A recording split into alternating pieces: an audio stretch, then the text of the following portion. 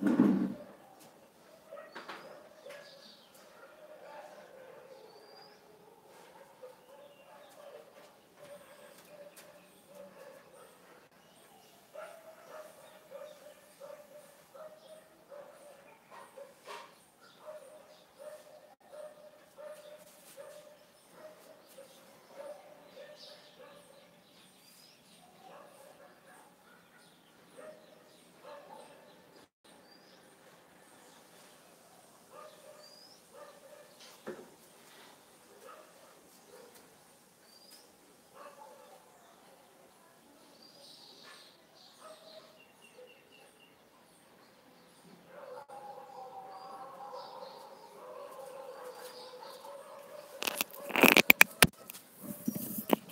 morning, all of you.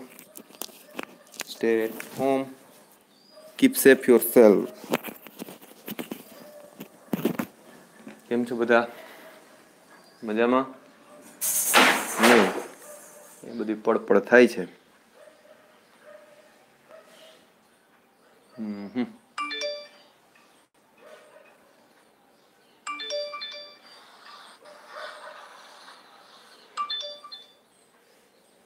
થોડીક લો light દેખાશે, problem છે, થોડીક અક્ષર ઉકલે છે.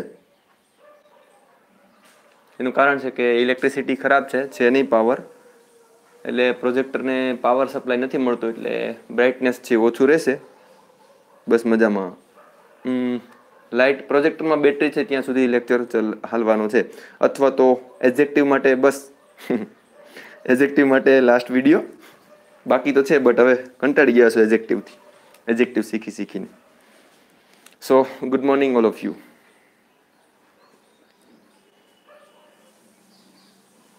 અવાજ આવે છે ક્લિયર?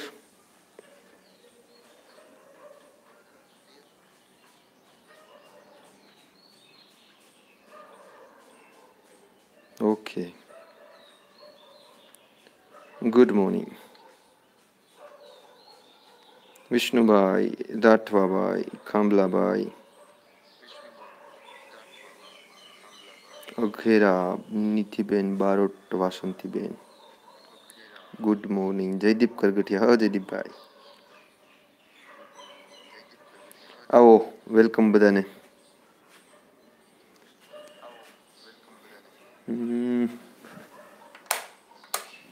લાઈટ તો છે જ નહીં. Good morning. A little. વાવ, હજી શરૂઆત નથી કરી ક્યાં?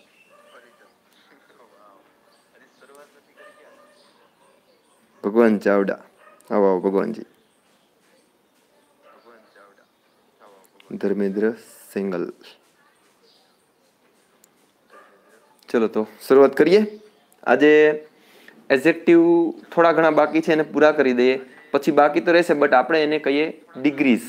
તો ડિગ્રી પણ એક એડજેક્ટિવનો ભાગ છે, તો ડિગ્રી પછી અલગથી કરશું. આજે એડજેક્ટિવનો કોન્સેપ્ટ પૂરો, પછી કે આ ટોપિકને લાવવી પછી નક્કી કરીએ. ઓકે, તો બેટરી પતે એ પહેલાં આપણે એડજેક્ટિવનું કામ પતાવી દઈએ. રેડી? અહીંયા રહેજો. ઈચ અધર વાતો કરવા કરતાં અહીંયા જે કંઈ પણ લઉં છું એમાં ધ્યાન આપજો અને જવાબ આપવાનો પ્રયત્ન કરજો. All are you ready?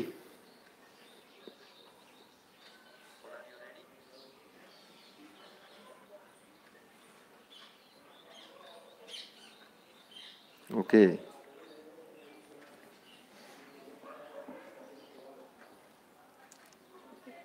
Yes sir. ચાલો, તો હવે ગુડ મોર્નિંગ. આપણે થોડુંક એક્ઝામ્પલ લઈએ એટલે આપણું બધું રિપીટ પણ થઈ જાય. ધેર ઇઝ ખાલી જગ્યા ટી ઇન ધીસ કપ. આની ચર્ચા થઈ ગઈ હતી, આઈ થિંક થઈ ગઈ હતી. ચલો જવા દઈએ. ફ્યુ, હા ફ્યુ, આ એક બાકી હતું.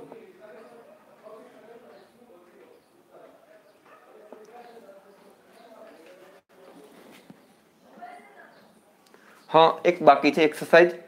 મિસ્ટર શાહ સ્પોક ખાલી જગ્યા words and set down. Mister Shah spoke ખાલી જગ્યા word and set down. A few, few, little, a little, few કે ધ લિટલ, ધ ફ્યુ કે ધ લિટલ. શું આવશે જવાબમાં? મિસ્ટર શાહ સ્પોક ખાલી જગ્યા the words and set down. A few, few, little, a little, ચો. વર્ડ્સ છે એટલે ગણી શકાય એવી બાબત છે, તો શું નીકળી જશે? લિટલ તો નીકળી જશે. ચાલો હવે શું આવશે?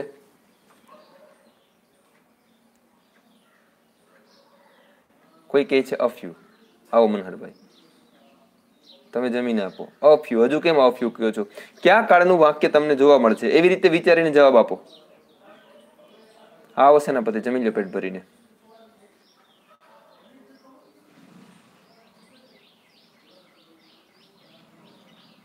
પાસ્ટનું વાક્ય છે, બેસી ગયા ઓલરેડી, તો સ્પષ્ટ નહીં થઈ જાય? તો મિસ્ટર શાહ સ્પોક પાસ્ટનું વાક્ય છે. જેટલા પણ શબ્દો હતા એટલા બોલીને બેસી ગયા, એટલે ધ ફ્યુ આવશે. ક્લિયર? ચલો આગળ વધીએ. આઈ હેવ રેડ ખાલી જગ્યા book. I have red. I have red ખાલી જગ્યા બુક. શું આવી શકે? I have red. I have red ખાલી જગ્યા બુક્સ.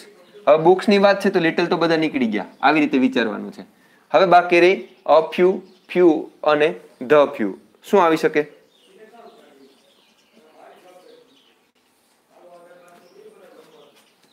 જો પૂર્ણ વર્તમાન કાળનું વાક્ય છે,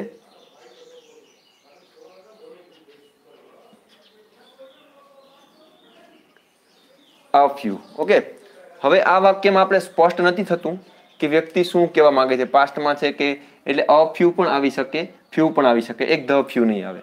આઈ હેવ ખાલી જગ્યા water two drink. I have ખાલી જગ્યા વોટર ટુ ડ્રિંક. હવે અહીંયા વોટર છે એ અગણ્ય છે એટલે ફ્યુ બધા નીકળી જશે. ફ્યુ બધા નીકળી જશે. આઈ હેવ ખાલી જગ્યા વોટર ટુ ડ્રિંક. શું થશે? પાસ્ટનું વાક્ય નથી એટલે ધ લિટલ પણ નીકળી જશે. હવે જો પાણી નથી તો કોઈ વ્યક્તિ લિટલ બોલશે અને પાણી છે તો અ લિટલ બોલશે. મતલબ કે આ વાક્યમાં લિટલ અને અ લિટલ બંનેની પોસિબિલિટી રહે છે, કેમ કે વાક્ય આગળ વધારેલું નથી. Next, he dyed because he હેડ ખાલી જગ્યા વોટર. ચલો આ વાક્ય સમજાય એવું છે, સરસ મજાનું વાક્ય છે. હી ડાયડ બીકોઝ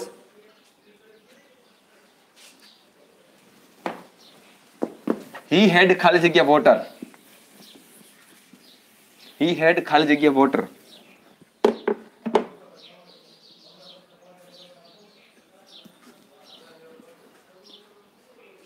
હી ડાયડ.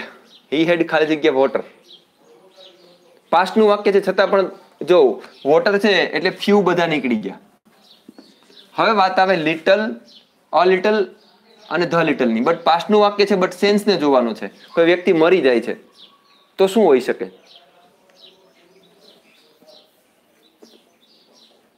હજુ વિચારો થોડુંક કે પાસ્ટના વાક્યમાં પણ બીજું કંઈ આવી શકે.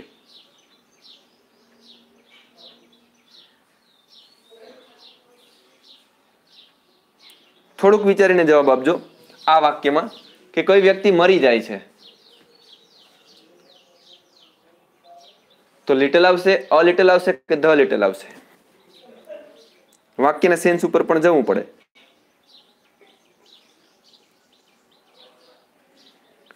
મરવાનું રીઝન પાણી હોય છે તો હી હેડ little water. I think so. કદાચ વાક્યમાં ફેરફાર હોય તો હોઈ શકે, કેમ કે વ્યક્તિ મરાઈ જાય છે તો એની આગળ લિટલ વોટર મતલબ કે પાણી હતું જ નહીં, એટલા માટે મરાઈ ગયો, એકોર્ડિંગ ટુ મી. ખાલી જગ્યા નોલેજ ઇઝ ડેન્જરસ. ખાલી જગ્યા blank dash knowledge is dangerous. Last.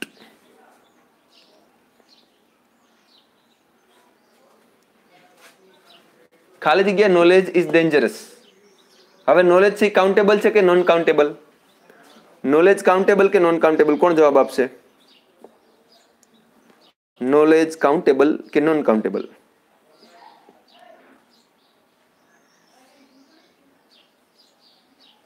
Okay, જવાબ બધાનો સાચો છે. જો અલગ કરવા માટે નોલેજ નોન કાઉન્ટેબલ હોય એટલે ફ્યુ બધા નીકળી જાય. બરાબર. હવે જો થોડુંક જ્ઞાન છે ને એ ખતરનાક છે, એટલા માટે નહિવત જ્ઞાન તો ખતરનાક હોવાનો પ્રશ્ન જ નથી રહેતો. અને ધ લિટલ તો પાસ્ટનું વાક્ય નથી એટલે કાઢી નાખીએ, એટલે એક આપણે આગળ વધે છે અ લિટલ. તો સમજાઈ ગયું? ધ લિટલ, લિટલ અને ફ્યુના પ્રશ્નોને આવી રીતે સોલ્વ કરવાના છે. પેલા વાક્યમાં જોવાનું છે ફ્યુ અને લિટલ બંને ઓપ્શનમાં દેખાય તો જોવાનું છે કે કાઉન્ટેબલ છે કે નોન કાઉન્ટેબલ. કાઉન્ટેબલ હોય તો બધું લિટલ નીકળી જાય, નોન કાઉન્ટેબલ હોય તો બધા ફ્યુ નીકળી જાય. પછી જો ખાલી માત્ર ને માત્ર ફ્યુ માટે હોય તો નક્કી કરવું પડે કે વાક્ય છે એમાં નકાર ભાવ છે તો ફ્યુ આવશે, હકાર ભાવ છે તો ધ ફ્યુ આવશે, અને ભૂતકાળનો અમુક કિસ્સાને બાદ કરતા જો સેન્સ હોય તો ધ ફ્યુ આવશે. ક્લિયર? ગુડ મોર્નિંગ ભાઈ. ચલો, તો આટલું ક્લિયર. આપણે ઘણી મહેનત કરી ફ્યુ અને લિટલ માટે. આઈ થિંક કે તમને સમજાઈ ગયું હોય. આગળ વધીએ. હા, ફરી વખત એક બાબત કે ગીર સોમનાથ જિલ્લામાં પણ અમારે એક કોરોનાનો કેસ આવે છે. આઈ થિંક વધશે કેસો તો, નો ડાઉટ. બટ એક વસ્તુ જે આપણે ખરાબ કરી રહ્યા છે અત્યારે, કે મને પોતાને કદાચ કોરોનાનું ઇન્ફેક્શન છે અથવા તો હું ક્યાંય બહારથી આવું છું તો કેમ મારી સેલ્ફને હેલ્થ ડિપાર્ટમેન્ટને સોંપી ના દે, કેમ આપણે ફેમિલીથી અલગ ના થઈ જઈએ, કેમ આપણે સોસાયટીથી અલગ ના થઈ જઈએ. એનાથી જ આપણી ટ્રીટમેન્ટ થશે. અને કોરોના એવું તો નથી કે 100% લોકો એનાથી મૃત્યુ પામે છે, એવું તો છે જ નહીં. કવરેબલ છે, રિકવર થઈને લોકો સાજા થાય છે. તો ઈર્દ ગીર્દ ક્યાંય આવો કિસ્સો જોવા મળે. ઇવન આપણે પોતે પણ આમાં ઇન્ક્લુડ થઈ જઈએ કે મને એવું લાગે છે કે આવા લક્ષણો છે, તરત તપાસ કરાવી લેવાની, આપણી સેલ્ફને સોંપી દેવાની, તો જ આના પોસિબલ છે. ભાગતા ફરશું તો જીવતા જાગતા બોમ્બ જેવા છે, આપણે બીજા બધાને હેરાન કરશું. તો આના અવેરનેસની જરૂર છે.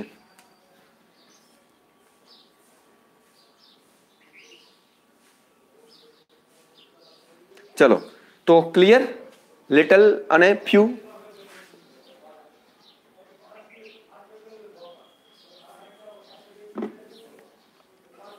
ઓકે, ચલો હવે થોડાક બીજા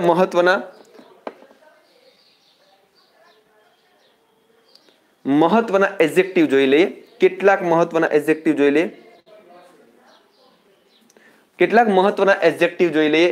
ઓલ એન્ડ વોલ. કોઈ એવું કહે છે કે બહુ સરસ નિસ્વાર્થ કામ કરો છો, બહુ સરસ કામ કરો છો, નિસ્વાર્થ. Study BDV. હા, આઈ થિંક મારી દ્રષ્ટિએ કશું આ દુનિયામાં નિસ્વાર્થ હોતું નથી. નિસ્વાર્થની વ્યાખ્યા બહુ મોટી છે અકોર્ડિંગ ટુ મી. નિસ્વાર્થ કોને કહેવાય? જ્યારે મને એવું લાગે છે કે હું નિસ્વાર્થપણે કંઈક કરું છું તો એ પણ એક પ્રકારનો સ્વાર્થ છે. થોડુંક ડીપમાં વિચારો. આ પણ એક પ્રકારનો સ્વાર્થ કહેવાય કે હું નિસ્વાર્થ કરું છું. એવો આપણામાં એક અહમ ઊભો થાય. બીજું એક્ઝામ્પલ આપું તો આપણે કહીએ કે ભાઈ કોઈ વ્યક્તિ સીધો માણસ, સારો માણસ છે, તો મને પોતાને એવું લાગે કે હું સારો છું, તો it is also one type of ego. એટલે નિસ્વાર્થ ભાવે નહીં, બટ કરીએ છીએ એટલું માઇન્ડમાં રાખીને આગળ વધીએ. ચલો, હવે બે આવે છે ઓલ અને વોલ. બંનેને ઓળખીએ આપણે. ઓલ ક્યાં વપરાય અને વોલ ક્યાં વપરાય? કોણ કહેશે?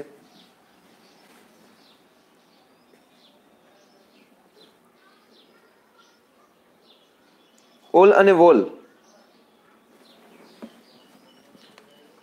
ઓલ અને વોલ ઝડપથી બોલજો, કેમ કે બેટરી પૂરી થઈ જશે પ્રોજેક્ટરની, તો આપણો કાર્યક્રમ અધૂરો રહી જશે.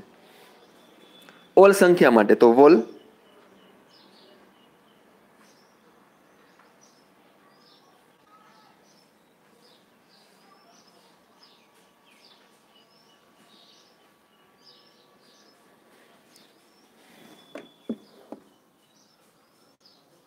સંપૂર્ણ. રાઈટ. જો ઓલનો કોન્સેપ્ટ કેવો છે? ઓલનો મતલબ થશે બધા. અહીંયા દર્શાવે લખેલું છે કે ઓલનો પ્રયોગ બધું કે બધાના અર્થમાં ક્વોન્ટિટી, સંખ્યા દર્શાવે. ઓલ શું દર્શાવશે? ક્વોન્ટિટી, સંખ્યા. બટ આપણે એવું અહીંયા નહીં ભૂલીએ કે ઓલ છે એ સંખ્યા સિવાય જથ્થો પણ દર્શાવે. દાખલા તરીકે ઓલ બોયસ અને ઓલ મિલ્ક. એટલે આ કોન્સેપ્ટ પૂરતો આ નિયમ રાખીએ તો all boys and all milk. But જ્યારે સંખ્યા દર્શાવે ત્યારે એનું પ્લુરલ જરૂરી છે. જો અહીંયા એસ ના હોય તો આ ઓલ બોય ખોટું પડે. પણ જ્યારે જથ્થો દર્શાવે ત્યારે એ સિંગ્યુલરમાં હોવું જરૂરી છે. એટલે અહીંયા એસ લગાડીએ તો ખોટું પડે. કેમ કે એક ઓલ ભલે છે, બટ એને નાઉન જેને ડોનેટ કરે છે ઓલ, એ ઓબ્જેક્ટ છે, એ મટીરિયલ નાઉન છે. એટલા માટે આ વાક્ય સિંગ્યુલરનું સિંગ્યુલર રહેશે ઓલ હોવા છતાં. ઓલ મિલ્ક ઇઝ અથવા તો ઓલ મિલ્ક વોઝ. હવે ઓલ છે એ કાઉન્ટેબલ સાથે જોડાય તો એ નાઉન ઓટોમેટિક બહુવચન થઈ જશે અને આખું નાઉન, આખું સેન્ટેન્સ પ્લુરલમાં આગળ વધશે. એ ઓલ બોય હે હોઈ શકે, હેઝ ના હોઈ શકે. ઓલ બોય વર હોઈ શકે, વોઝ ના હોઈ શકે. અહીંયા વોઝ હોઈ શકે અને અહીંયા હેઝ હોઈ શકે. ક્લિયર? સમજાય આ વાત? અહીંયા ખાલી જગ્યા હોય તો પણ એસ નથી મૂકવાનો, અહીંયા ખાલી જગ્યા હોય તો પણ પ્લુરલનું કંઈ નથી મૂકવાનું. જ્યારે ઓલ છે એ નોન કાઉન્ટેબલ સાથે વપરાય અને ઓલ જ્યારે કાઉન્ટેબલ સાથે વપરાય ત્યારે બધું પ્લુરલ. સમજાઈ ગયું એટલું?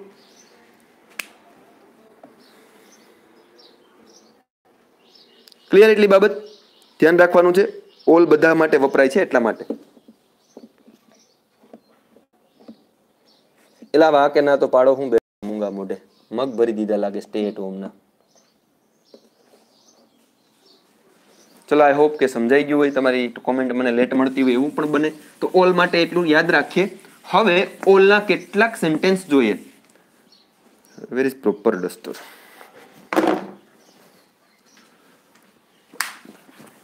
Eraser doesn't work.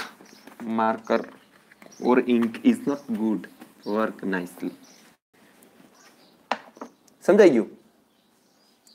સરસ. ચાલો હવે મગ નીકળી ગયા મોઢામાંથી. હવે જોજો, એકદમ ધ્યાન આપજો. એકદમ નાનો મુદ્દો છે. ઓલ ધ બુક્સ વેર, આની કોઈની એક્સરસાઇઝ નથી એટલે અહીંયા જો એક્સરસાઇઝ અને એક્ઝામ્પલ તરીકે ખાલી જગ્યા તરીકે ઓલ ધ બુક્સ કાઉન્ટેબલ છે કે નોન કાઉન્ટેબલ? બુક્સ અહીંયા બુક કાઉન્ટેબલ છે એટલે અહીંયા એસ લેવો પડે. હવે એસ આવી ગયો કાઉન્ટેબલ છે એટલે અહીંયા વેર બરાબર છે. વોઝ હોય તો એ અયોગ્ય છે. સોલ્ડ છે એટલે ઓલ્ડ છે એટલા માટે વોઝ ખોટું છે. સિંગ્યુલર કઈ આવી શકે નહીં. વાક્ય સાચું. ઓલ ધ મિલ્ક હેઝ, જો અહીંયા મિલ્ક નોન કાઉન્ટેબલ છે તો અહીંયા હેઝ આવી ગયું. અહીંયા હેવ આવી શકે નહીં. કેમ? કેમ કે મિલ્ક નોન કાઉન્ટેબલ છે. ઓલ સ્ટુડન્ટ્સ, ઓલ સાથે સ્ટુડન્ટ કાઉન્ટેબલ છે, આર છે. ક્લેવર, પછી અહીંયા ક્લેવર્સ ના કરતા. Okay. All water is dirty, water non countable છે. ભલે ઓલ છે, બધામાં ઓલ છે, બટ વોટર નોન કાઉન્ટેબલ છે એટલે સિંગ્યુલરમાં આગળ વાક્ય વધશે. ક્લિયર? તો આ વાત થઈ ઓલની. બહુ મોટી બાબત નથી બટ શીખવું જરૂરી છે. એક વખત એના ઉપરથી પસાર થવું જરૂરી છે. હવે સમજીએ વાતને. વોલનો અર્થ થશે મારી દ્રષ્ટિએ વોલ છે. વોલ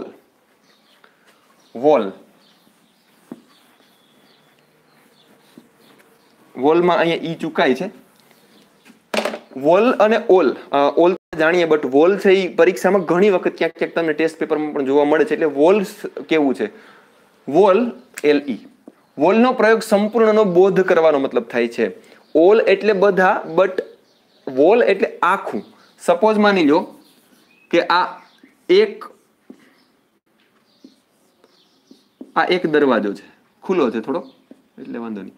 આ બીજો દરવાજો છે, આ ત્રીજો દરવાજો છે, આ 3 દરવાજાઓ છે. સમજો વાતને. આ 3 દરવાજાઓ છે. હવે હું દરવાજા કહું તો શું લખીશ કે ઓલ ડોર્સ. ગેટ નહીં કહીએ, ઓલ ડોર્સ. બરાબર. હવે 3 doors, all doors R coloured. બધા દરવાજાઓ રંગેલા છે.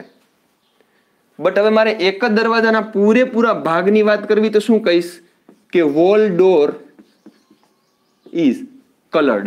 તો વોલ એટલે આખો એક ભાગ બતાવે.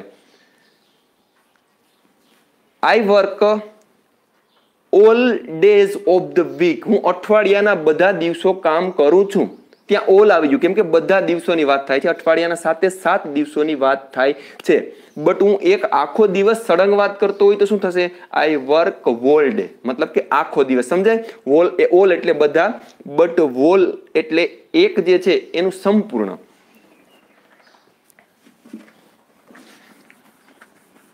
કોઈના બોડી પડ્યા હોય, બોડી, તો ઓલ બોડીઝ આર અનકવર્ડ.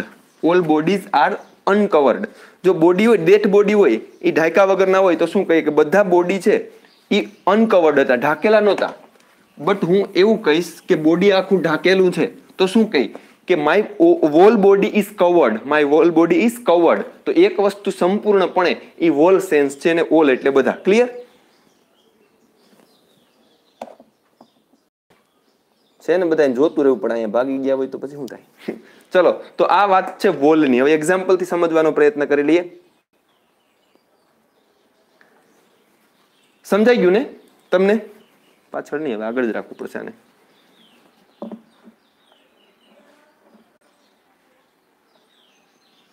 છે ને? તો વાંધો નહીં.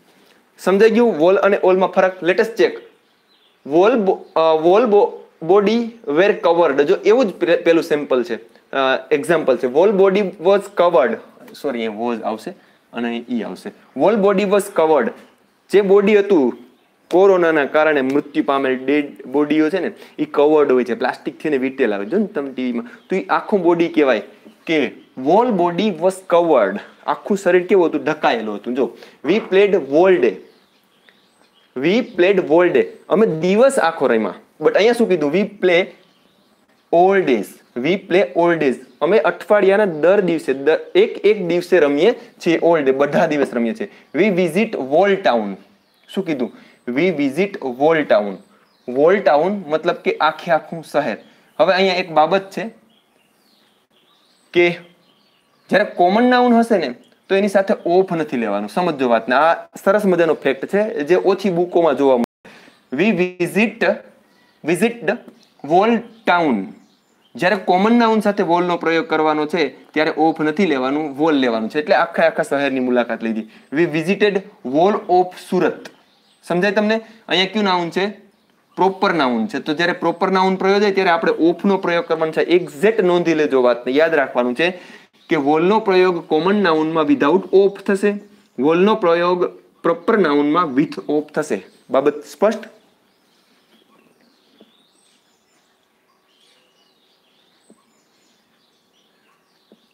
રેડી સેનાપતિ? I think I am getting very late your comments. Okay ચલો, તો યાદ રાખીએ, મહત્વનો ફેક્ટ છે, મને ગમ્યો એવો. ઓલ સંખ્યા દર્શાવે છે, જ્યારે વોલ સંપૂર્ણ અંગ દર્શાવે છે, સંપૂર્ણ ભાગ દર્શાવે છે. તો અહીંયા વાતને કરીએ પૂરી, મતલબ કે તમને સમજાઈ જાય એટલું તો સરળ છે. ચલો આગળ વધીએ. ઓલ એન્ડ વોલ માટે એક્સરસાઇઝ તો છે એલા ભાઈ, વાહ વાહ વાહ, સરસ. ચલો એક્સરસાઇઝ પણ છે તમારા માટે, મેં જ બનાવી, મને જ ખબર નથી, વેરી ઓલ્ડ. ચલો હા રેડી. ખાલી જગ્યા days of the week we go to play. અહીંયા ઓલ અને વોલ બે જ ઓપ્શન છે. ખાલી જગ્યા ડેઝ ઓફ ધ વીક, તમને શું મળ્યું, રાહત મળી. 6 ઓપ્શન હતા ને એની જગ્યાએ બે જ ઓપ્શન આવ્યા. ખાલી જગ્યા day of the week we go to play, શું આવશે, ઓલ. બધાને ખબર પડી ગઈ ઓલ. કેમ કે વીકના બધા દિવસો જાય છે એટલા માટે. હીઝ ખાલી જગ્યા money has been spend, his ખાલી જગ્યા money has been spend, all કે વોલ? મની વાળાનો જવાબ આપો છો કે ઉપરનો, એ મને ખબર નહીં પડે. મનીમાં શું આવશે બીજા સેન્ટેન્સમાં? સેન્ટેન્સ નંબર 2 માં શું આવશે? સેન્ટેન્સ 2, વોલ કે ઓલ મની વાળામાં?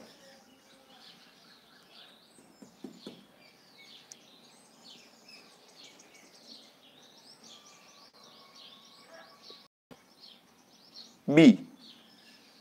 હા નોન કાઉન્ટેબલ છે વોલ. હિઝ ઓલ મની, બધા રૂપિયા, બધું નાણું. તો એક ભાગ નહીં દર્શાવે, વિથ દર્શાવે. તો આઈ થિંક આમાં હું અસ્પષ્ટ છું, મારે પણ જોવું પડશે. ઓલ આવશે કે વોલ? આપણે બી વોલ. આખી મની, આખા રૂપિયા એવું કહી શકાય? All money. I think all મિલ્કની જેમ અહીંયા ઓલ મની આવવું જોઈએ. Next sentence, he has ટાટૂસ on all body કે wall body? He has ટાટૂસ on all body કે વોલ બોડી? ટેટૂસ બનાવેલા છે બોડીમાં. હા ઓલ આવશે, એમાં ઓલ આવશે. યસ, આ ઓલ બોડી, અહીંયા ઓલ જ આવવું જોઈએ. ઓલ મની, ઓલ મિલ્ક એટલે ઓલ આવવું જોઈએ. અહીંયા હી હેઝ વોલ બોડી, આખા શરીરમાં ટેટુ બનાવેલા, સરસ મજાના ત્રાજવા ત્રોફાવેલા કહેવાય, ત્રાજવા કહેવાય. ટેટૂસ ટેટૂસ ટેટૂસ ટેટૂસ ટેટુ. ઝૂમ કરું? ઓ માય ગોડ, ઝૂમ તો બહુ છે ભાઈ. ઝૂમનો વાંધો નથી, ખરેખર બ્રાઇટનેસની પ્રોબ્લેમ છે. ખાલી જગ્યા બુક્સ વેર સોલ્ડ, ખાલી જગ્યા બુક્સ વેર સોલ્ડ. બુક્સ વાળા પ્રશ્નમાં શું આવશે, વોલ કે ઓલ? વોલ કે ઓલ? ઓલ. કેમ? ખબર પડી ગઈ, કેમ કે બુક્સ છે એ કાઉન્ટેબલ છે એટલે વોલ કરી લીધું. આખી બુકની વાત નથી, આખી બુક છે એ લાલ કલરની હતી તો વોલ બુક ઇઝ રેડ એવું થઈ શકે. Okay. The city is hot, the city is hot. ખાલી જગ્યા ધ સિટી ઇઝ હોટ, આપણો કયો કોન્સેપ્ટ આવ્યો, વોલ કે wall of? City is hot, wall કે વોલ ઓફ?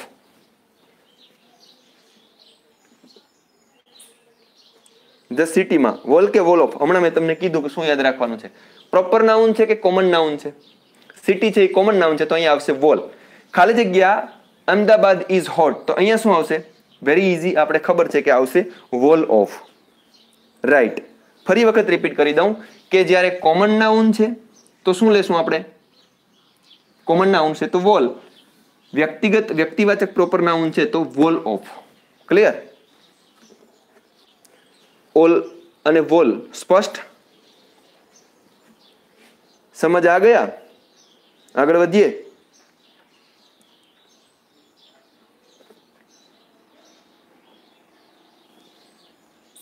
સમજમાં આવ્યું? યસ. ચલો તો આગળ વધીએ. આગળના શબ્દો છે,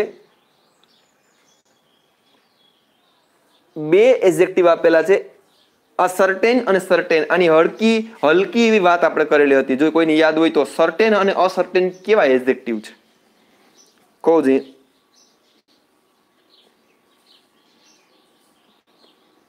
થોડા થોડા કેમ આવી ગયા? વોલ અને ઓલ થોડા થોડા આવી ગયા, એમાં ના મજા આવે. આ 1 2 3 અને 4, આ 4 ટપકા છે તો ઓલ ડોટ્સ. 4 ટપકા છે તો ઓલ ડોટ્સ. આ આખું ટપકું છે એ કાળું છે, બરાબર? એમાંનું આ ટપકું છે કિંજલબેન, આ ટપકું છે થોડું થોડું ના મેળાવે, આ ટપકું પણ કાળું છે. તો all dots R black and white. આ બધા ટપકાઓ કાળા અને સફેદ છે, રાઈટ? હવે હું કહીશ, અહીંયા 1 લખીશ, અહીંયા 2 લખીશ, અહીંયા 3 લખીશ અને અહીંયા 4 લખીશ. હવે મારે એક એક જે સર્કલ છે એને મારે દર્શાવવું, એના કલર વિશે વાત કરવી, તો હું શું કહીશ? અહીંયા કહીશ કે વોલ ફર્સ્ટ પેલું, મતલબ કે જે પેલું count wall dot is black. આખું જે સર્કલ છે એ કાળું છે. તો વોલ એટલે એક જે બાબત છે એનું આખું સંપૂર્ણ, અને ઓલ એટલે જેટલા છે એટલા બધા. કિંજલબેન સમજાઈ ગયું? એમ થોડું થોડું ના ચાલે, એટલી આ તો સરળ છે એકદમ.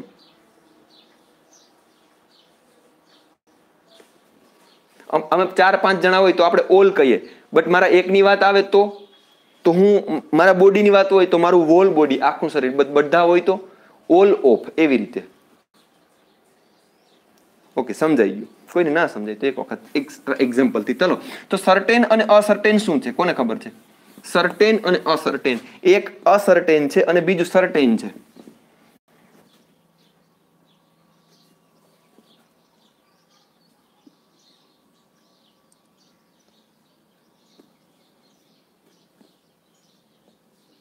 હા, good way of એક્સપ્લેનિંગ. Thank you સોહેલભાઈ. ચોક્કસ સર્ટેન એટલે ચોક્કસ નહીં થાય. 2015 થી આ લોકો આરે છું, તો પછી હરેશભાઈ ને બધાએ રસ્તા એક્સપ્લેનિંગ ના શીખવાડી દીધા. સોરી, હું લેક્ચર અટેન્ડ નહીં કરી શકું. ઓકે, રજા મંજૂર પિયુષભાઈ. ચલો, સર્ટેન માટે ખબર છે કોઈને? ભૂલાઈ ગયું? સર્ટેન અને અસર્ટેન. હા, સમજાવવાની રીતનું જ સમજુ છું, મજાક કરું છું સોહેલભાઈ. સમજાવવાની રીત, ગુડ વે ઓફ એક્સપ્લેનેશન. સડી કાઢો જાઓ. ચલો, સર્ટેન માટે કોઈને યાદ છે? નથી યાદ. ચલો, તો સર્ટેન માટે મતલબ થશે, સર્ટેન એટલે અજાણ્યું કોઈ. સર્ટેન એટલે અજાણ્યું. સર્ટેન એટલે અજાણ્યું. યાદ રાખજો, એક્ઝેક્ટ આ બધું અજાણ્યું છે આપણા માટે. પરીક્ષામાં ગમે ત્યારે આવી શકે. જો આવે તો સરસ મજાના માર્ક્સ આપણે અહીંથી ગેઇન કરી શકીએ. આ બધી વિદ્યા આવી ગઈ. હમણાં યજુર્વેદનું પઠન ચાલુ કર્યું, ઇતિહાસ હતો ને ત્યારનું. અસર્ટેનનો પ્રયોગ અજાણ્યાના અર્થમાં સિંગ્યુલર કાઉન્ટેબલ સાથે થાય છે. જ્યારે સિંગ્યુલર કાઉન્ટેબલ નામ હોય અને અજાણ્યું શબ્દ પ્રયોગ હોય તો આપણે અસર્ટેન વાપરી શકીએ. જોજો, I met a certain boy last Sunday. ગયા રવિવારે એક અજાણી વ્યક્તિને હું મળ્યો હતો. તો અહીંયા અસર્ટેન છે, બોય છે, એ કાઉન્ટેબલ છે, સિંગ્યુલર છે, એટલે અસર્ટેન એક વચનના અજાણ્યા વ્યક્તિને દર્શાવે છે. ક્લિયર? અસર્ટેન એક વચનના અજાણ્યા વ્યક્તિને દર્શાવે છે. Let us check second sentence. The second sentence is The king found a certain person in the jungle. રાજાને એક અજાણી વ્યક્તિ મળી. એક અજાણી વ્યક્તિ મળી ક્યાં? તો કે જંગલમાં. તો જંગલ પણ ઇંગ્લિશ શબ્દ છે એવું ધ્યાનમાં ના રાખીએ કે ગુજરાતી સંસ્કૃત છે. ઇંગ્લિશ શબ્દ સ્વીકારેલો. The king found a certain person in the jungle. એક વ્યક્તિ છે કાઉન્ટેબલ છે એટલા માટે સિંગ્યુલર છે એટલા માટે અસર્ટેન. બટ જ્યારે પ્લુરલ કાઉન્ટેબલ નાઉન આવશે તો અસર્ટેન નહીં વાપરીએ, ઓટોમેટિક અસર્ટેન ની જગ્યાએ સર્ટેન આવી જશે. સમજાય તમને? આર્ટિકલ એ છે એ એક દર્શાવે એટલે એને એક વચન સાથે પ્રયોગ જોઈએ. બટ જ્યારે બહુવચન અજાણા વ્યક્તિની વાત આવશે તો આપણે આર્ટિકલ એ ને નહીં લઈએ એટલે ઓટોમેટિક સર્ટેન છે એ બહુવચનમાં અજાણા વ્યક્તિને દર્શાવે. Look at this sentences. Certain boys, શું થઈ ગયું અહીંયા? બોયઝ આવ્યું એટલે ઓટોમેટિક એ નીકળી ગયું. સિમ્પલ કોન્સેપ્ટ છે. બોયઝ આવ્યું એટલે એ નીકળી ગયું. Certain boys wear singing in the party. અજાણ્યા છોકરાઓ પાર્ટીમાં ગીત ગાઈ રહ્યા હતા. Next sentence, many certain students were present there. ઘણા અજાણા છોકરાઓ ત્યાં હાજર હતા. તો ક્લિયર? જ્યારે અજાણા વ્યક્તિની એક વચનમાં વાત હોય તો અસર્ટેન અને અજાણા વ્યક્તિ બહુવચનમાં હશે તો આપણે સર્ટેન વાપરશું. ક્લિયર? નાનો કોન્સેપ્ટ છે. Yes, just like article. હવે સમજાઈ જાય છે કે જસ્ટ લાઈક આર્ટિકલ. બટ આપણે સર્ટેન થી અજાણ્યા હોય તો પરીક્ષામાં ખબર જ ના પડે કે આ સર્ટેન છે એડજેક્ટિવ છે કે કઈ બલા છે. જો આપણે એ ખબર હોય તો પછી જોવું પડે કે એક વચન જસ્ટ લાઈક આર્ટિકલ એ હોય તો સિંગ્યુલર અને પ્લુરલ હોય તો certain. Clear? Very easy, very easy. But ભૂલાઈ તો ગયું તું જ ને.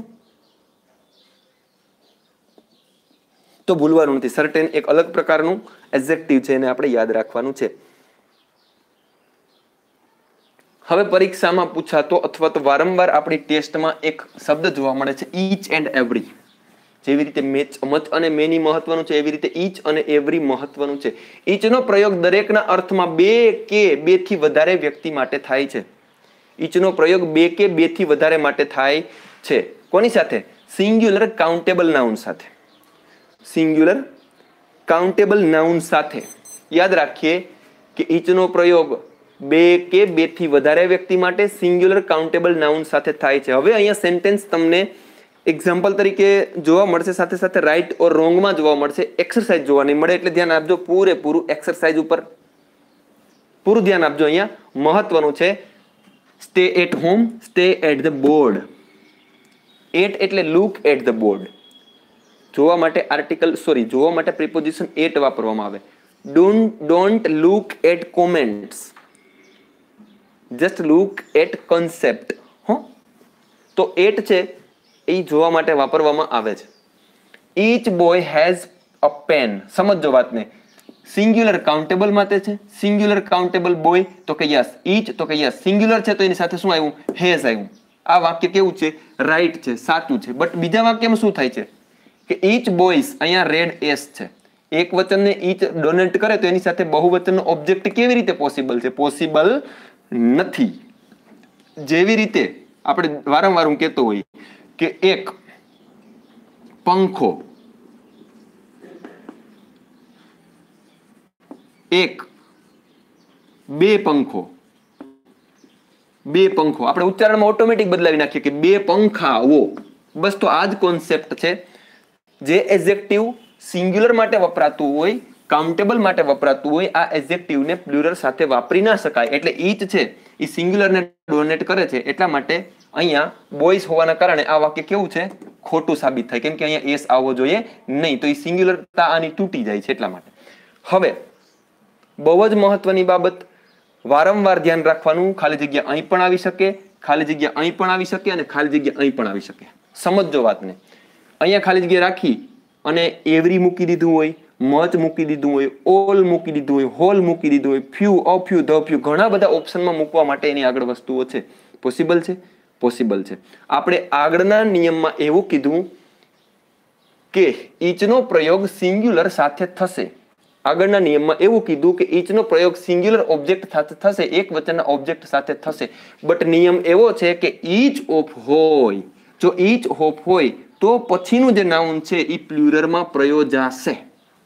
ખાલી જગ્યા અહીંયા પણ બને જો ખાલી જગ્યાની જગ્યાએ સિંગ્યુલર આપેલું હોય, સિંગ્યુલર આપેલું હોય ઓપ્શનમાં અને તમે ઈચ જોઈને સિંગ્યુલર પસંદ કરો તો વાક્ય પડે ખોટું.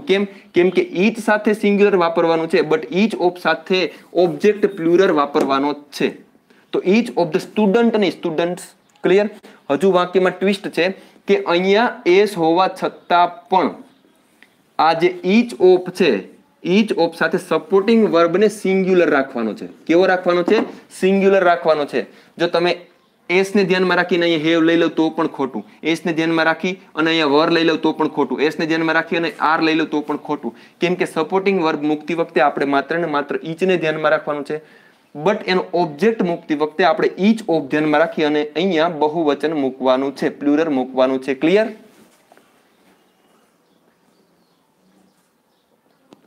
એટલી બાબત ક્લિયર. આ વાક્ય બહુ મહત્વનું છે. I can't show your comment, કે તમે કોમેન્ટ કરવાનું બંધ કરી દીધું.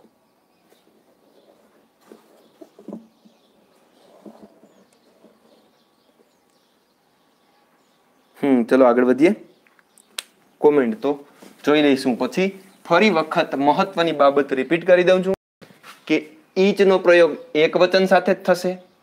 એની સાથે સપોર્ટિંગ વર્બ એક વચનનો છે. અહીંયા હેવ પોસિબલ નથી, અહીંયા બોયઝ પોસિબલ નથી. અહીંયા બોયઝ છે એટલા માટે વાક્ય ખોટું પડ્યું. બટ ઈચ ઓફ હશે તો એની સાથેનું ઓબ્જેક્ટ બહુવચન હશે. ઓબ્જેક્ટ બહુવચનમાં હોવાથી એની સાથેનું સપોર્ટિંગ વર્બને બહુવચન કરવાનું નથી, એ સિંગ્યુલર હશે. ક્લિયર? એટલા માટે વાક્ય સાચું. હવે જો નીચે ઈચ ઓફ ધ સ્ટુડન્ટ, અહીંયા હેવ લઈ લીધું ને તો વાક્ય ખોટું પડી ગયું. સમજાય? અહીંયા હેવ લઈ લીધું તો વાક્ય ખોટું પડી ગયું. કેમ કે ઈચ મુજબ અહીંયા હેઝ લેવું પડે. હવે સેકન્ડ સેન્ટેન્સ ભૂલ ક્યાં છે? અહીંયા હેવમાં છે એટલે વાક્ય પડ્યું ખોટું. બીજું વાક્ય inch of the student has a pen. હવે અહીંયા હેઝ છે તો પણ વાક્ય ખોટું પડી ગયું. કેમ કે અહીંયા એસ નથી, અહીંયા સિંગ્યુલર છે, અહીંયા પ્લુરલ છે. કેવું છે? પ્લુરલ છે. તો ઓબ્જેક્ટ મુજબ સપોર્ટિંગ વર્બ સિંગ્યુલર રહેશે. ક્લિયર? તો આ બે જગ્યાએ ઈચ અને ઈચ ઓફમાં ધ્યાન રાખવાનું છે.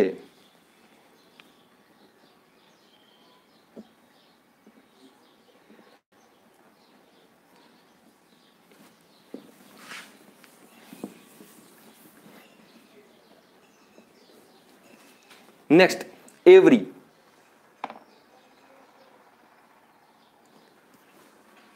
એવરીનો પ્રયોગ દરેકના અર્થમાં બે થી વધારે માટે થાય છે. બે થી વધારે વ્યક્તિને, વસ્તુને સિંગ્યુલર કાઉન્ટેબલ સાથે પ્રયોજાય છે. હવે એક્ઝામ્પલ તરીકે જોઈએ તો every student of this class is clever. Right? Sentence સાચું છે. Every student of this class is clever. આ એવરી સ્ટુડન્ટ છે, એવરી સ્ટુડન્ટ છે એટલા માટે અહીંયા ઇઝ છે, સિંગ્યુલર છે એટલા માટે. સમજો વાતને. Every of the two student is clever. ખોટું વાક્ય. કેમ કે બે થી વધારે માટે વપરાય છે એટલા માટે આ વાક્ય ખોટું. Inch of the two student is clever.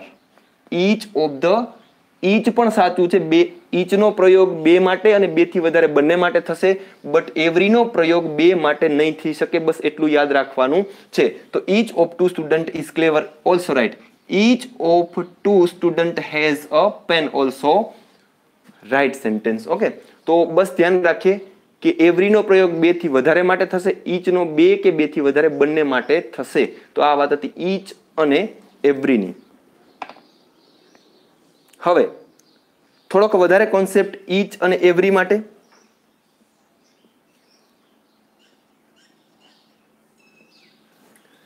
ઉતાવળ કરું છું થોડી, કેમ કે મને પૂરી બીક છે કે પ્રોજેક્ટરની બેટરી પૂરી થઈ જાય એની પહેલા આ પીડીએફ પૂરી કરી દેવાની છે. ચાલો હવે જોજો, એવરી પછી નમ્રલ એડજેક્ટિવ હોય તો તેના પછી પ્લુરલ નાઉનનો પ્રયોગ થાય. It's very easy. જો એવરી છે, આપણે એવું કીધું કે એવરી સાથે સિંગ્યુલર આવશે, એવરી બોય આવે, એવરી બોયઝ ના આવે. શું આપણે કીધું હમણાં કે એવરી એક વચન દર્શાવે એટલા માટે એવરી બોય આવે, એવરી બોયઝ ના આવી શકે, એવરી બોય આવી શકે. સમજાણી આ વાત? બટ જો આ નાઉન છે એની આગળ સંખ્યા દર્શાવતો પ્લુરલનો કોઈ એડજેક્ટિવ હોય તો બહુવચન આવશે. સમજાય? એવરી 10 બોયઝ નહીં હાલે. આ તો કોન્સેપ્ટ સમાન છે. દાખલા તરીકે 5 હોય તો 5 ફેન ના કહી શકાય, 5 ફેન્સ જ કહી શકાય. એટલે એ તો સરળ છે કે એવરી ભલે હોય પણ એના પછી સંખ્યા દર્શાવતો કોઈ શબ્દ હોય તો એને બહુવચન લેવું પડે. બટ એકલું એવરી જ હોય અને એના પછી સીધો ઓબ્જેક્ટ હોય તો એને એક વચનમાં દર્શાવવો પડે, એને એસ લઈ શકીએ નહીં. પણ આ બોય છે એની પહેલા ટુ છે, TOW ટુ છે, તો પછી ટુ બોયઝ કરવું પડે. તો એવરી પછી જો કોઈ સંખ્યા દર્શાવતો બહુવચનનો આંકડો એડજેક્ટિવ આપેલું હોય તો પછીનો ઓબ્જેક્ટ બહુવચનમાં લેવો, અને એવરી પછી સીધો કોઈ ઓબ્જેક્ટ હોય તો હંમેશાના માટે કેમાં રહેશે? સિંગ્યુલરમાં રહેશે.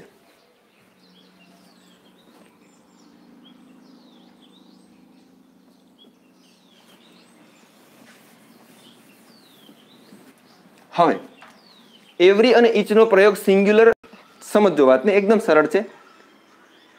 એવરી અને ઈચ નો અનકાઉન્ટેબલ નાઉન સાથે પ્રયોગ થતો નથી. આપણે એવરી મિલ્ક ના કહી શકીએ કેમ કે એક એક વ્યક્તિને દર્શાવે છે. ઈચ ગોલ્ડ ના કહી શકીએ કેમ કે ઈ પણ કાઉન્ટેબલ વસ્તુને ડોનેટ કરે છે એટલે નોન કાઉન્ટેબલ નહીં ચાલે. હવે એવરી છે એ સિંગ્યુલર ને ડોનેટ કરતું હોવાથી પ્લુરલ નાઉન ની સાથે પણ નહીં હાલે. જો એવરી પેન્સ ના હાલે, એવરી પેન ચાલે કેમ કે એવરી એકને દર્શાવે એટલે નહીં ચાલે. અને અહીંયા શું છે? ઈચ મોબાઈલ પણ નહીં ચાલે કેમ કે એકને ડોનેટ કરે. ઈચ મોબાઈલ હોય તો ચાલે, અન્યથા ના ચાલે. એટલે યાદ રાખીએ કે એવરી અને ઈચ સિંગ્યુલર અનકાઉન્ટેબલ સાથે વાપરી શકાય નહીં, જથ્થો દર્શાવતું નથી એટલા માટે. It is very easy. Next last એવરીમાં એવરીનો પ્રયોગ ઓલમોસ્ટ, પર્ટિક્યુલરલી, વિથઆઉટ એક્સેપ્શન પછી થાય છે. ઈચનો પ્રયોગ નહીં થાય. આ થોડુંક અલગ છે, થોડુંક નવું છે મારા માટે, પણ બુકમાંથી સાંજે બનાવતો તો ત્યારે ખબર પડી કે જ્યારે આપણે ઓલમોસ્ટ જેવા શબ્દો જોવા મળે, વિધાઉટ જેવા શબ્દો જોવા મળે, એક્સેપ્શન જેવા શબ્દો જોવા મળે તો એની સાથે ઈચ નથી પ્રયોજવાનું, આપણે એની સાથે એવરી પ્રયોજવાનું છે. ખાસ યાદ રાખજો. જોજો, Raju has red almost every book she had. Raju આગળ જેટલી પણ બુકો હતી ઓલમોસ્ટ બધી એને વાંચી નાખી, તો અહીંયા એવરીનો ઉપયોગ કર્યો. Raju has red almost inch book, તો અહીંયા ઈચનો પ્રયોગ નહીં થશે કેમ કે આગળ ઓલમોસ્ટ છે. તો ઓલમોસ્ટ, પર્ટિક્યુલરલી કદાચ હોવું જોઈએ, વિધાઉટ અને એક્સપેક્ટેશન આવા શબ્દો આપેલા હોય તેની સાથે આપણે એવરી વાપરશું, ઈચનો પ્રયોગ કરશું નહીં અને નહીં. ક્લિયર? તો આઈ થિંક ઈચ અને એવરી માટે એટલું ઘણું છે. આગળ વધીએ. ઈધર અને નીધર. આપણે આઈધર અને નાઈધર બોલીએ, ક્યારેક ઉચ્ચારણમાં ઈધર અને નીધર બોલાય છે. તો ચર્ચા કરી લઈએ ઈધર અને નીધરની એઝ એડજેક્ટિવ. આપણે ખબર છે ઈધરને જાણીએ. ઈધરનો પ્રયોગ બેમાંથી એક માટે થાય છે, એક પણ નહીં માટે નહીં, અહીંયા ભૂલ છે. ઈધરનો પ્રયોગ બેમાંથી એક માટે થાય છે. દાખલા તરીકે ઈધર બોય ઇઝ ક્લેવર. હવે જ્યારે ઈધરનો પ્રયોગ થશે ત્યારે વાક્ય આખું આગળ વધશે સિંગ્યુલરમાં. ઈધર બોય ઇઝ ક્લેવર, તો અહીંયા બોય છે ત્યાં એસ પણ નહીં હાલે અને અહીંયા આર પણ નહીં હાલે. સમજો વાતને, બસ આ જ વસ્તુ સમજવાની છે. ઈધર બોય ઇઝ ક્લેવર વાક્ય સાચું છે કેમ કે ઈધર છે એ સિંગ્યુલર છે તો બધું એની સાથે સિંગ્યુલર હોવું જોઈએ. હવે ઈધર બોયઝ, અહીંયા એસ આવી ગયું તો વાક્ય પડી ગયું ખોટું, અથવા તો અહીંયા તમે આર લઈ લો તો પણ વાક્ય પડી જાય ખોટું. બટ શું કીધું કે ઈધર ઓફ પછી પ્લુરલ કાઉન્ટેબલ નામ આવે. ફરી વખત યાદ કરી લઈએ, એવરી ઓફ, ઈચ ઓફ. તો અહીંયા ઈધર ઓફ ની સાથે પણ શું આવશે? બહુવચન આવશે. એના પછીનો કોન્સેપ્ટ ફરી વખત સિંગ્યુલર થઈ જશે એટલે વાક્ય સાચું. ઈધર ઓફ બોય કરો તમે બહુવચન ના લો તો વાક્ય પડે ખોટું, અથવા તો તમે અહીંયા આર લઈ લો તો પણ વાક્ય પડે ખોટું. ઈધર પછી સિંગ્યુલર આવશે, સપોર્ટિંગ વર્બ સિંગ્યુલર આવશે, બટ પણ ઈધર ઓફ પછીનો ઓબ્જેક્ટ છે એ પ્લુરલ કાઉન્ટેબલ નાઉન આવશે, છતાં પણ એનો supporting verb according to either singular આવશે, વોઝ, ઇઝ વગેરે વગેરે. જોઈ લઉં 10 વાળું. ઓકે, તો આ વાત થઈ ઈધરની. સમજાઈ ગયું તમને? ખાલી ઈધર હોય તો સિંગ્યુલર, ઈધર ઓફ હોય તો પ્લુરલ, આપણે જેવી રીતે આગળ સમજાય એવી રીતે. અહીંયા પણ સેમ બાબત છે. ઈધર છે ઈ એક વસ્તુને દર્શાવતો હોવાના કારણે, ઈધર બેમાંથી એક વસ્તુને દર્શાવતું હોવાના કારણે શું થશે?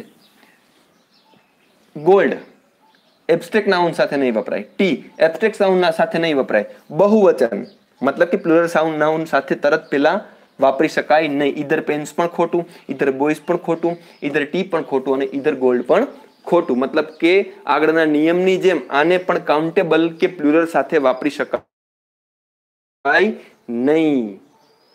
હવે નીધર મતલબ કે જેને આપણે નાઈધર કહીએ, બેમાંથી એક પણ નહીં. સમજો વાતને, સેમ સેન્ટેન્સ લીધા છે, આખો કોન્સેપ્ટ સેમ છે, થોડોક ફરક આવે છે, થોડુંક નવું છે. નીધર બોય ઇઝ ક્લેવર, સમજાઈ ગયું. નીધર બોયઝ ઇઝ ક્લેવર, કેમ આ વાક્ય ખોટું છે બોલો? ચલો હવે તમે કહો. નીધર બોયઝ ઇઝ ક્લેવર, નીચેનું વાક્ય ખોટું કેમ છે? નીધર બોય ઇઝ ક્લેવર, નીચેનું વાક્ય કેમ ખોટું છે? 9 ને 10. તમારી કોમેન્ટ ઘણી લેટ છે, I think so. I can't get your comments. ચલો એટલા માટે જ, હા વેરી ગુડ, પ્લુરલ છે એટલા માટે, અહીંયા પ્લુરલ છે એટલા માટે. બટ ફરી વખત નીધર ઓફ હોય તો એ પ્લુરલ થઈ જશે. નીધર ઓફ ખાલી જગ્યા બોયઝ ઇઝ ક્લેવર, તો આ વાક્ય સાચું છે, કેમ કે ઈધર ઓફ પછી પ્લુરલ લેવાનું છે. ઈધર ઓફ પછી સિંગ્યુલર લીધા એટલે વારો ચડી ગયો, માર્ક ગયો, એક માર્ક હાટું હું તો રહી ગયો. એટલા માટે ધ્યાન રાખવાનું કે નીધર ઓફ હશે એના પછીનું ઓબ્જેક્ટ પ્લુરલ હશે, બટ સપોર્ટિંગ વર્બ અગેન કેવો હશે? સિંગ્યુલર હશે. સમાન બાબત નીધર નો પણ પ્રયોગ પ્લુરલ સાથે નહીં થાય, નોન કાઉન્ટેબલ સાથે પણ થશે નહીં. નીધર ગોલ્ડ ખોટું, નીધર ટી ખોટું, નીધર બોયઝ ખોટું, નીધર પેન્સ ખોટું. હવે બસ આ તો આપણે જોઈ ગયા.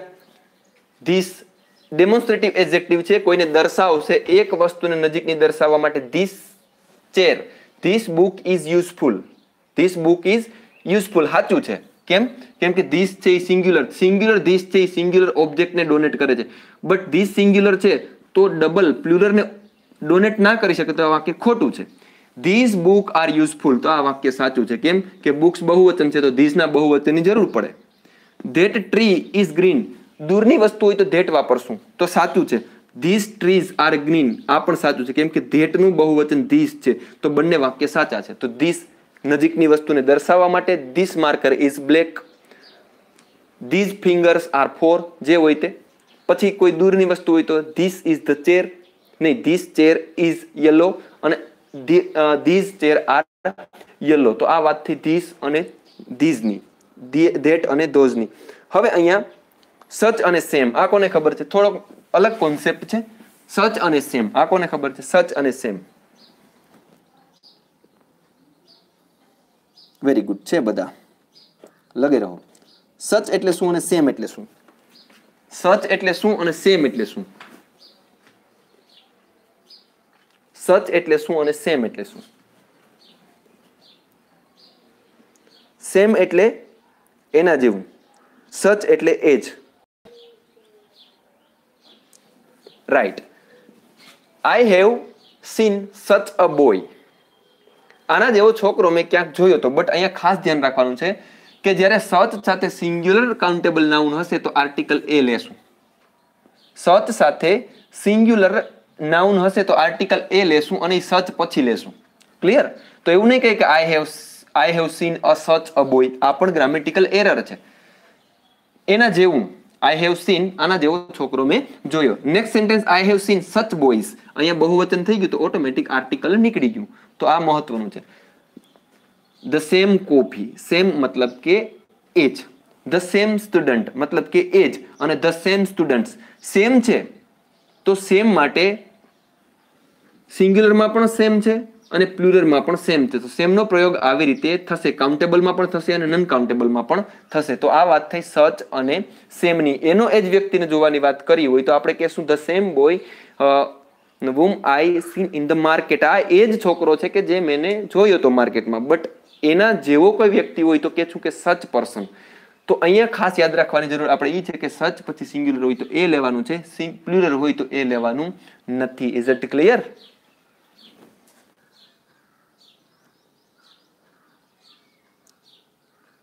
સચ એજ માટે જોવું પડશે, અત્યારે તો હું તમને નહીં કહી શકીશ સ્પષ્ટ, બટ એ કન્સેપ્ટ ગ્રામરમાં આવી જશે. બરાબર? સચ એજ એના જેવું જ એ પ્રકારના સેન્ટેન્સ હશે તો સમજાવી શકીશ. સીધી તો મને ખબર નહીં પડે એટલે ખોટું એક્સપ્લેનેશન નહીં આપું. અને થતું હોય કંઈ મારાથી ખોટું તો મને કહી દેજો. આઈ થિંક હવે this is the last slide four adjective.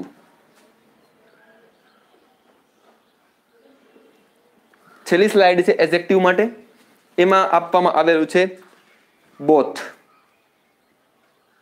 હું તમને યાદ અપાવી દઉં, આપણા ચેનલમાં ઇંગ્લિશના ફોલ્ડરમાં એક વિડીયો છે નોટ અને નો માટેનો. હું અહીંયા નથી લેતો, એને તમે જોઈ લેજો. નોટ અને નો. નો છે એડજેક્ટિવ છે, નોટ છે એડવર્બ છે. તો આ પણ મહત્વનો કોન્સેપ્ટ છે. એક વિડીયો છે આપણી ઇંગ્લિશ ગ્રામરના પ્લે લિસ્ટમાં, જોઈ લેજો. ચલો, લાસ્ટ સ્લાઇડ ફોર એડજેક્ટિવ. એમાં વાત કરવામાં આવી છે બોથની. સમજજો તમે. આઈ નો both the student. I no both the student. હવે યાદ રાખજો કે જ્યારે આવી રીતે બોથનો પ્રયોગ કરવામાં આવશે ત્યારે નાઉનની આગળ ધ વાપરવામાં આવશે. એકોર્ડિંગ ટુ ફેક્ટ, બુકના ફેક્ટ એવું કહે છે કે આવી રીતે જ્યારે બોથનો પ્રયોગ થાય છે, કેમ કે નિશ્ચિત છે એટલા માટે ધનો પ્રયોગ થશે. હી નોઝ, ત્રીજો પુરુષ એકવચન, થર્ડ પર્સન સિંગ્યુલર, એટલે નોઝ બોથ ધ બોયઝ. તો બોથ પછી ધ વાપરવાનું છે. કોની પહેલા? એક્ઝેક્ટ ઓબ્જેક્ટની પહેલા, નહીં કે ધ બોથ. એ પણ ધ્યાન રાખવાનું છે. Both of them can not come tomorrow. Both of them. હવે જ્યારે બોથ ઓફ ધેમ મતલબ કે જ્યારે પ્લુરલ છે તો એની સાથે, સોરી, અહીંયા ધેમ એટલે પ્રોનાઉન છે, તો પ્રોનાઉન જ્યારે પ્રયોજવાનું થાય તો એની સાથે શું વાપરવાનું છે? Both of them. બંને કેન નોટ કમ ટુમોરો, કાલે આવી શકશે નહીં. હી invited both of us.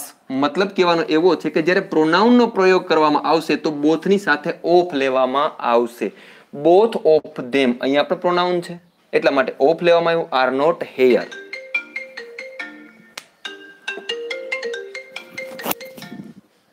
Hello, શું છે?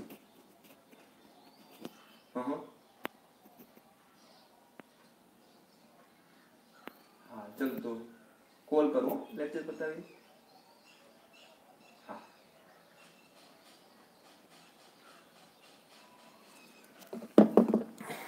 ચલો સમજાઈ ગયા વાત.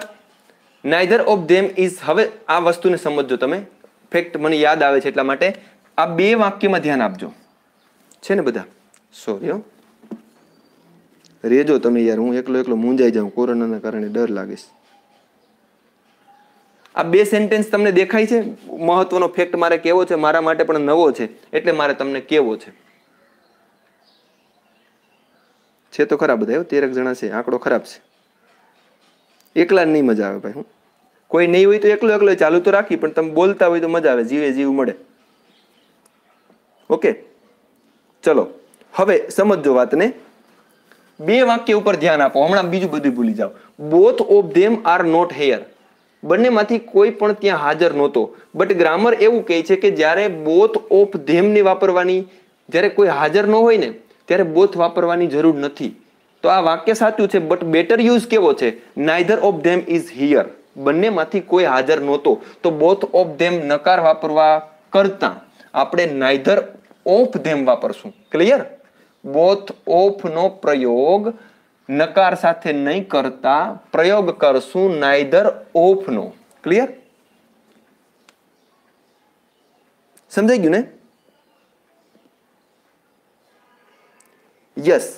કહેવાનો મતલબ એવો છે કે જ્યારે વાક્ય નેગેટિવ છે, કોઈ છે જ નહીં તો બેનો પ્રશ્ન જ નથી. જો ક્લાસમાં કોઈ નથી તો બેનો પ્રશ્ન જ નથી. એટલા માટે સમ બોયઝ આર ધેયર, બટ પછી નકાર બનાવી તો સમની જગ્યાએ એની કરી દઈએ. એવી જ રીતે છે કે જ્યારે વાક્યમાં નકારનો સેન્સ હશે તો બોથ ઓફ નહીં વાપરીએ, આપણે વાપરશું નીધર of. Clear? Good morning Bharatbhai. Clear ને? તો હા, 53 મિનિટ.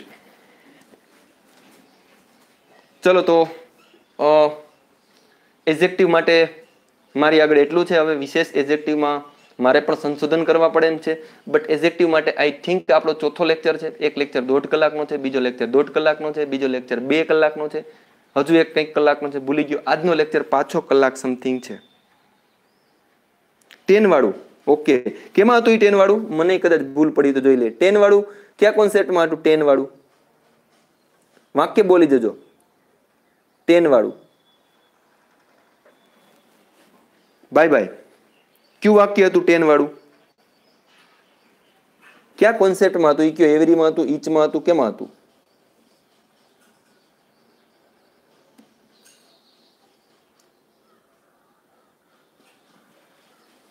તમારી કોમેન્ટ મને લેટ મળે છે, આઈ એમ સોરી.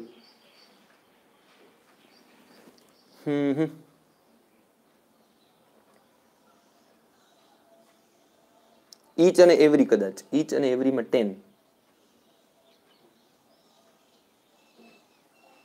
2 સ્ટુડન્ટ, 10.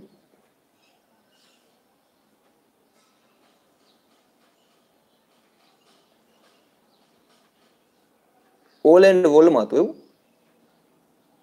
ચલો ટ્રાય કરી દઉં, મળે તો, નહીતર તો પછી કંઈક રસ્તો કરીએ એનો. ધંધે લગાડ્યો તમે તો મને પણ.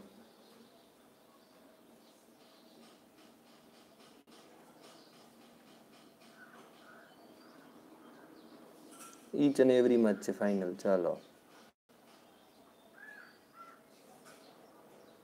Student has been, student has been.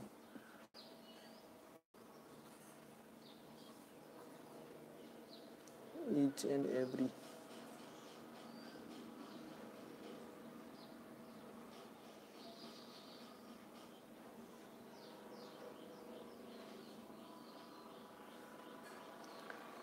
Sorry, નહીં મળે મને એવું લાગે છે.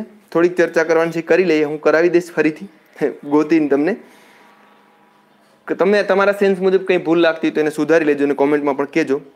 હા, હું ચેક કરી લઈશ. હવે હું તમને એવું કહેતો હતો કે એડજેક્ટિવ માટે કોમનલી તમે ચર્ચા કરીએ આપણે. કોમનલી કોમ્પિટિટિવ એક્ઝામના ક્લાસીસ હોય અને જ્યારે કોઈ કોન્સેપ્ટ લેવાનો હોય તો એડજેક્ટિવ માટે એટલી 5-7 કલાકમાં તો ઇંગ્લિશના ઘણા બધા ટોપિક પૂરા થઈ જાય છે. બટ એડજેક્ટિવમાં આપણે એટલો સમય લીધો એનું રીઝન છે કે તમે ઇન્વોલ્વ હતા, તમને જેમ સમજાય એવી રીતે હું આગળ વધ્યો અને મારા માટે પણ આમાં ઘણું બધું શીખવાનું હતું. એટલા માટે 5 થી 6 કલાક જેવી બાબત છે એ એક એડજેક્ટિવ માટે લીધી. બટ આનાથી થશે શું કે કોન્સેપ્ટ તમારો કમ્પ્લીટલી ક્લિયર થવા તરફ જાય છે. તમે એમાં એટલું સમજો છો, એટલા માટે એટલો સમય લીધો. અને આવી જ રીતે અત્યારે કોઈ પરીક્ષાઓ નથી તો મારી ઈચ્છા એવી છે કે થોડુંક ડીપમાં શીખીએ. ક્લિયર? ઓકે, ચલો તો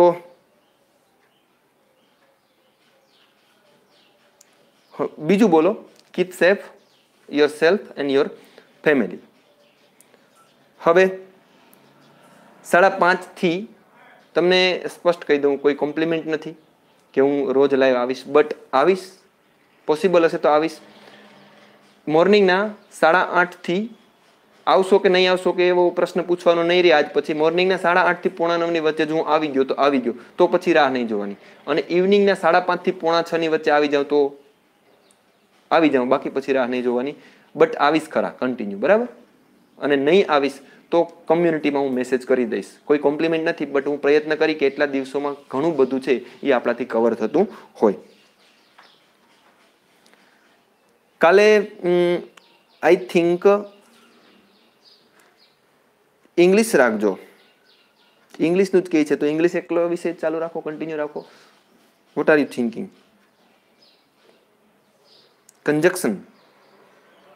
કંજક્શન મારો કહેવાનો મતલબ એવો છે કે એડજેક્ટિવ પૂરા થઈ ગયા છે. નાઉન પણ અહીંયા ક્લાસમાં કરી લીધા છે, તો આર્ટિકલ તૈયાર છે અને થોડુંક હું એમાં એડ કરી દઈશ બધી બુકોમાંથી. તો આર્ટિકલ લઈએ તો કેવું લાગે કાલે? વોકઅપ માટે તો મેં વિડીયો આપ્યો છે. વોકઅપ માટે તો વાંચે રાખો ભાઈ. વોકઅપ માટે સરળ રસ્તા નથી. લખો, વાંચો. જી, કરંટની પીડીએફ હા હું હરેશભાઈને કહી દઈશ. હા, આઈ વિલ ટ્રાય કે ઇવનિંગમાં પણ આવી શકું. ઓકે, હું જે કરાવું તે. તો કાલે આર્ટિકલ પૂરા કરી દઈએ. આર્ટિકલ છે એ કલાકમાં બધા પૂરા થઈ જશે. આઈ થિંક સો આપણે વેરી વેરી ફાસ્ટ જશું એટલે આર્ટિકલ પૂરા થઈ જશે. તો એડજેક્ટિવ સમજાણા? એડજેક્ટિવના ટાઈપ્સ જોતા રહેજો, એડજેક્ટિવના યુઝીસ જોતા રહેજો. આના પરથી એક્સરસાઇઝ કરજો. 5-7 દિવસ ઉપર થઈ જશે એટલે આપણે એક ટેસ્ટ પણ રાખશું. હર્ષિતાબેનમાંથી સાંસ્કૃતિક વારસામાંથી ટોપિક કરાવજો. ઓકે, રાઠોડભાઈ, હું એવું કહીશ કે સાંસ્કૃતિક વારસો, ઇતિહાસ, આ બધા ટોપિક છે આઈ થિંક કરાવવાના મારી દ્રષ્ટિએ નથી લાગતા. પછી તમને એવું લાગતું હોય કે કરાવવા જોઈએ, કરાવવાના હોય છે. ક્લાસ એકોર્ડિંગ ટુ બધું રિપીટ કરાવવાનું હોય છે, બધું હોય છે, કરાવવા પાત્ર જ છે. બટ મારી દ્રષ્ટિએ ફોકસ કરવાના કોઈ પણ વિષયો જો હોય તો English grammar, Gujarati grammar, maths and reasoning અને ભૂગોળના કેટલાક મુદ્દાઓ કે જે ઓનબોર્ડ કરાવવા પડે, સમજાવવા પડે. નહીંતર જીકેના જેટલા પણ ટોપિક્સ છે ને એમાં અપેક્ષા ક્યાંયથી ના રાખો. મારી દ્રષ્ટિએ આ વિષયો છે એક્ઝેક્ટ વાંચવાના છે, એક્ઝેક્ટ રિપીટ કરવાના છે. જેટલી વખત મેક્સિમમ રિપીટ થાય એટલી વખત તમને સાંસ્કૃતિક વારસો યાદ રહી જશે. સાંસ્કૃતિક વારસામાં અથવા તો ઇતિહાસમાં અથવા તો અમુક ટોપિકને બાદ કરતા ભૂગોળમાં કશું નથી હોતું. આપણે સરળતાથી સમજી જઈએ છીએ. ઓકે, તો એમાં આવું રાખજો. બરાબર.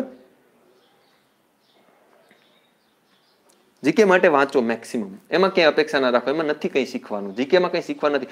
હું તમને એમ કહીશ કે મહાત્મા ગાંધીનો જન્મ 1869માં પોરબંદરમાં થયો. You know very well. સમજાય? એના માટે હું તમને માત્ર રિપીટેશન કરી, તમે કંઈ શીખીને નથી જવાના. આપણે સોલ્વ કરવાના છે કન્ફ્યુઝન જે વિષયોમાં છે. એટલા માટે હું કહું છું કરાવશું બધું, બટ એટલા ફાસ્ટ નહીં. હા, યસ, ભૂલાઈ ગયેલું યાદ વધુ રહે એ બરાબર છે. નહીંતર જીકે માટે તમે રિપીટેશન કરો. આવા જે વિષયો છે English grammar, Gujarati grammar, maths, reasoning, આમાં ઘણી મહેનત કરવી પડે ને આપણું મેરિટ ત્યાંથી બનતું હોય છે. ના કરાવવાની ના નથી, હું પણ કરાવું છું, કરાવવું પણ જોઈએ. બટ પ્રાયોરિટી જે વિષયોના કારણે આપણે ગળથોલિયું ખાઈએ છીએ, જે વિષયના કારણે આપણે રહી જઈએ છીએ, જેનું આપણે ફિયર છે, એ ફિયરને દૂર કરવાની વાત છે. ઇંગ્લિશ ગ્રામર, મેથ્સ, રીઝનિંગ, આના ફિયર તમારા દૂર થઈ જાય ને એટલે તમે ગાડી ફટફટ તમારી રીતે હાલવા લાગે. હા, ગુજરાતી ગ્રામર પણ કરાવશું, રાઈટ, એ કરવા જેવું ખરું છે. બીજા કરતા અલગ જવા માટે કયા સબ્જેક્ટ કરવા પડે? બીજા કરતા અલગ જવા માટે બધા સબ્જેક્ટમાં ડીપ સુધી જવું પડે. સમજાય? બધા સબ્જેક્ટના સતે સુધી જવું પડે. એક એક ટોપિક તમારે શીખવો પડે. બીજા કરતા અલગ કોણ છે? મને ઇંગ્લિશ આવડે છે ને તમને ઇંગ્લિશ આવડે છે, એમાં ફરક શું હોય? બસ આ ફરક છે એ જ મહત્વનો છે. તમે જે એડજેક્ટિવ એકદમ ડીપલી જાણતા હોય અને હું ઉપર છેલ્લા જાણતો હોય, પરીક્ષામાં ડીપ પ્રશ્ન પૂછાણ તો બંનેને એડજેક્ટિવ આવડતા હોવા છતાં પણ જેને ડીપ આવડે છે એ જીતે. એટલે અલગ થવા માટે થઈ અને તમે વિષયને ડીપલી જો, દરેક વિષયને થોડાક ડીપલી જોવાનો પ્રયત્ન કરો તો જ આપણે અલગ થઈ શકશું. અને વધારે ડીપલી કરવા માટે આપણે વધારે ટાઈમને સ્પેન્ડ કરવો પડશે. આપણી મોટી સમસ્યા આ છે કે આપણે તૈયારી કરવી છે છતાં પણ આપણે ટાઈમ એને આપતા નથી. રિપીટેશન અને મેક્સિમમ સમયથી બધા સોલ્યુશન મળી જશે. યસ, ઇંગ્લિશ આવડી જાય તમે પ્રેક્ટિસ કરો તો. સમાનાર્થી વિરુદ્ધાર્થી માટે અક્ષરની બુકમાં ઘણા બધા છે, એને પણ જોવાના. પાઠ્ય પુસ્તકોમાં સમાનાર્થી વિરુદ્ધાર્થી જોવાના. સમાનાર્થી વિરુદ્ધાર્થી તમે જોતા હોય ને એટલે પેન્સિલ હાથમાં રાખવાની. સમાનાર્થી વિરુદ્ધાર્થીમાં કેટલાક જ એવા હોય કે જે આપણે આવડતા નથી. સફળ સમાનાર્થીનો પછી આપણે અસફળ વાંચીને બેહીએ તો આ તો નુકસાન છે ને. એટલે જે ના આવડતા હોય એને ટીક કરી દેવાના કે આ મને નથી આવડતું, તો એને જ રીડ આઉટ કરવાના. એ પાઠ્ય પુસ્તકો હોય કે બુક્સ હોય. ક્લિયર? આ રીતે સમાનાર્થી વિરુદ્ધાર્થી કરવાના.